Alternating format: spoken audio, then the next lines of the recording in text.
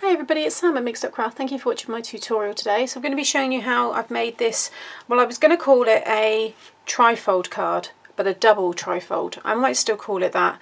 Basically, it ended up changing slightly during the Facebook Live, which is where I made this one, but I'm really pleased with how it turned out. So you can see all these panels, you can see the side there, and then you've got the wonderful piano either end, and then you've got that really nice kind of cluster of detail in the center there, and then the whole thing folds flat and it will fit into a 6x6. I'd recommend a box envelope if you're going to add lots of dimension, because there is a little bit of bulk, but I'll link my box envelopes up here and at the end of the video as well. But it opens up and it stands like so. You've got all the room on the back. I just need to add some mats and layers on there, which I'll do once I've done the tutorial, but it's really straightforward to make, so let me show you how.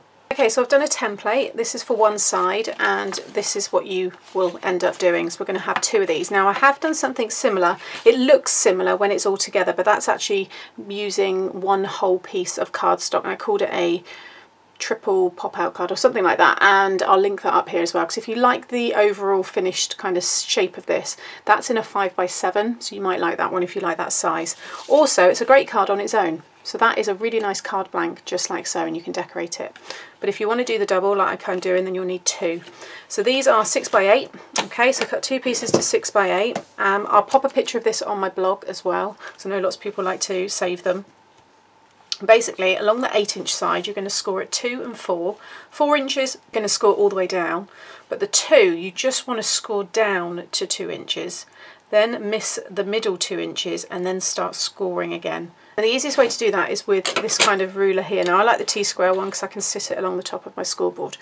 If you line it up at the 2 inches, okay, I can see 2 inches here on my ruler. So I can just score at 2, down to 2, then miss all of this. You might have to come down just a little bit because obviously the ruler's coming up slightly higher. Okay, so I'd follow your 2 on your scoreboard, not your ruler, because you can see my 2's slightly higher. That's because it's higher here. But just to give you an idea of what you want to do, you want to score at 2, down to 2, miss the middle, and then start scoring again at 4 inches until you get to the bottom. At 4, you're just scoring all the way through, and then you want to score at 6.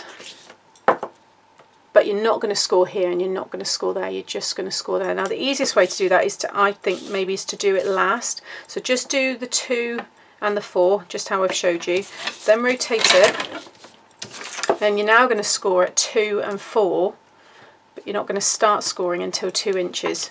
So again, with your ruler, the ruler's really good because it keeps you in line with the track more than anything. But now you want to hover your stylus over the 2 inches and then start scoring at the 2 down to 6. Okay, so just score down to 6 and then come along to the 4 inches, miss the first 2 inches, then start scoring at 2 inches again down to 6. So we've just created these 2 score lines. Then rotate it back and just join up the ends of those 2 score lines, which will give you that 6-inch one. Okay, so I'm just going to hold that up here and I'll just talk you through one more time. So you're going to score down to 2, miss the middle, start again at 4 and finish scoring. Then score at 4 all the way down, and then you're just scoring there at 6 inches, but you're starting at the 2 down to the 4. And then rotate it this way, you're just joining them up. Now I've also put red pen mark there because that's where you're also going to cut. So it's a score line, but it's also a cut line. And you can see if I lie this one down, you can see now where we've cut those 2. Okay, so do that twice if you want to have 2 of them. I'm just going to bring in my mat, and now I'm going to cut down these 2 here. So I've just got my metal ruler, cutting knife. If you've got a trimmer and you'd rather do it in your trimmer, then you can. I'm just going to pop my ruler down there. There we go. Okay, so now you can see my 2 cut lines. Then, first score lines you've done here, they're going to become mountain folds. This middle bit will also become a mountain, and these will naturally go into a valley fold along with that last one. Okay, so mountain, mountain, mountain, valley, valley, valley. 3 mountains, 3 valleys. And as you bring it over, it will come into your card shape, and just burnish now we have these two. Now you can do two different styles with this card. So if you just now flip this around, you can stick this one or stick that one over the top, whatever you prefer, and you can have that card shape. Okay, and then you would fold it flat by folding one over the other, and then you would have your, thought that would be bigger, but it's not, no, 6x6 card shape. So it still gives you the same. For some reason I thought it would be bigger, but that's that way. But I'm going to do the same as this one. So with that one, you just flip them both this way and stick one over the top. And then you can see there how it gives you that shape. So you either have it that way or that way. Both look really good. I'm going to stick the left over the right, and I'm going to grab my glue here. I'm just going to give that a few minutes just to grab. Okay, so that is now secure, and you can see when you fold one under the other, doesn't matter which side, but that will fold down to that 6x6 shape.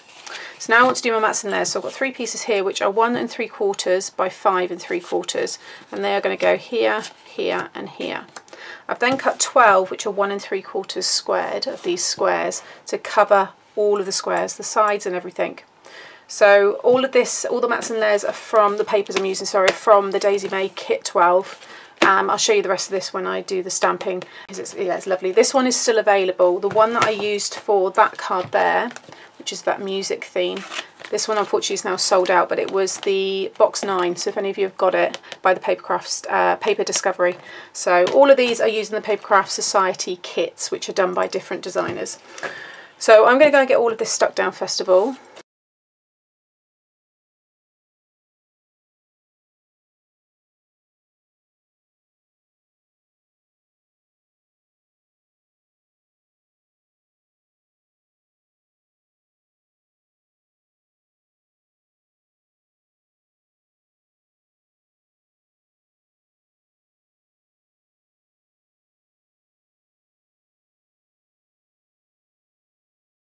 Okay, so I was playing around because I wanted to get the red mats down before I decided on my pattern one, so I've already stuck them down. But you basically, depending on, you know, how many you want to cover, I'm not going to cover the sides. I'm going to leave those with the plain red and just have the pattern.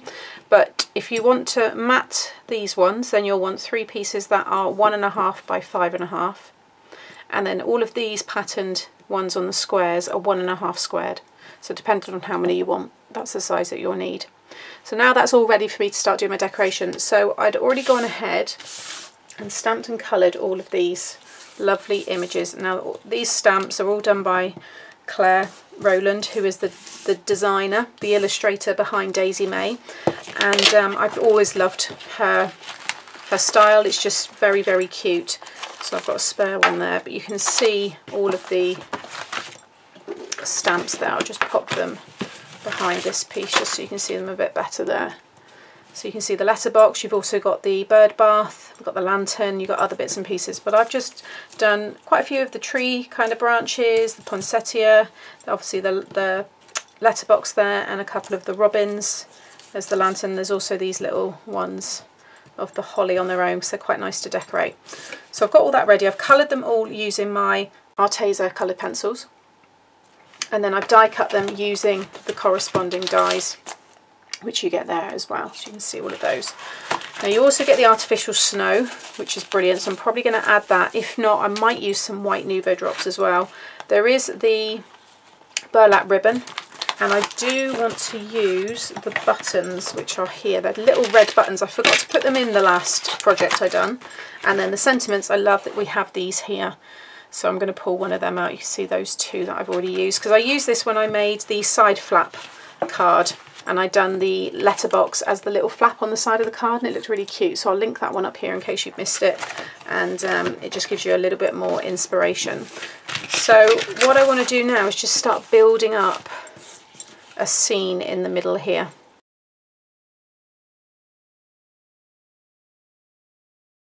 Okay, I actually don't think I'm going to use this. I think I'm just going to keep it with the flowers and all the branches and the poinsettia. So I might just maybe have, I'm going to trim these, but I quite like that, and I'm going to pop it on foam. Maybe that one there. You kind of need an odd number, so maybe we can have 2 there, so maybe something like that. And then let's take the Happy Christmas, because I like that one there. So then I can have my Happy Christmas in the middle there. And then, so I've got the lantern there as well, so I could actually, maybe I could have the lantern hanging from this side, because that looks quite nice. I like that arrangement. And then maybe I don't have the poinsettia and I just have some more, just have the 3 poinsettias in the middle there, so I can keep them for another project. And I could have a little holly on the flower there, on the sentiment, sorry, along with another one there, because I'm going to add shape to it all, build it up, make sure it's nice and kind of lifted. And then I could put a little bit of ribbon. Maybe I won't use the burlap, I think that might be a bit too much, but I think I might use one of the little heart buttons here with a little bit of twine going through. Maybe actually I could have that there instead. So I really like that. I'm going to use Nuvo drops on all of the berries.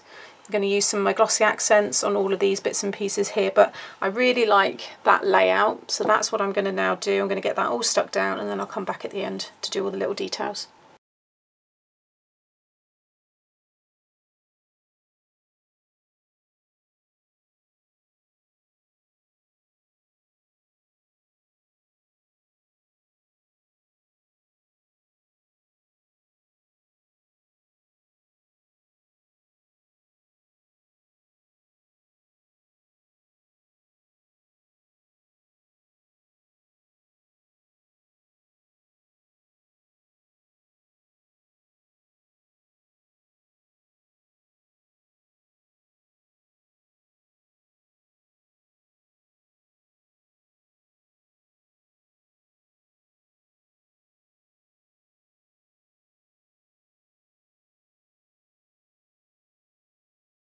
Okay, so I've stuck all that down, so I really like it. So I'll just bring it up a bit closer there. So now I'm just going to add further detail.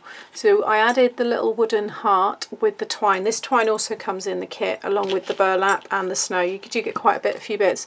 I couldn't thread it through, so I've just done the bow separate and then just stuck it on top. Got my sentiment there, and then yeah, I'm going to add my Nuvo drops and glossy accents. I'm not going to, well, yeah, I don't think I'm going to add the snow. I'm going to leave it for now. I might decide later on to add it in. But this here is the Vintage Drops by Nuvo, and it is the Postbox Red. So it seems an appropriate colour. And I think it's the one I used last time for the berries. But just make sure you get your air out first, because you'll get little pockets of it otherwise. So this needs to be the last thing you do, because it needs time to dry. So I'm just very carefully adding a few berries just where they kind of are already in the images anyway, so it's easy to see. Keeping them a little bit apart, because if they join they become one big blob. So I'm just spacing them apart a little bit.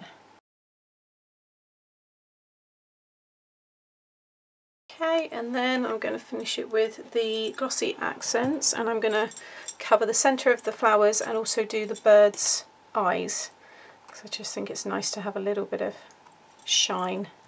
So this here, you just do just a blob in the middle. It will dry completely clear.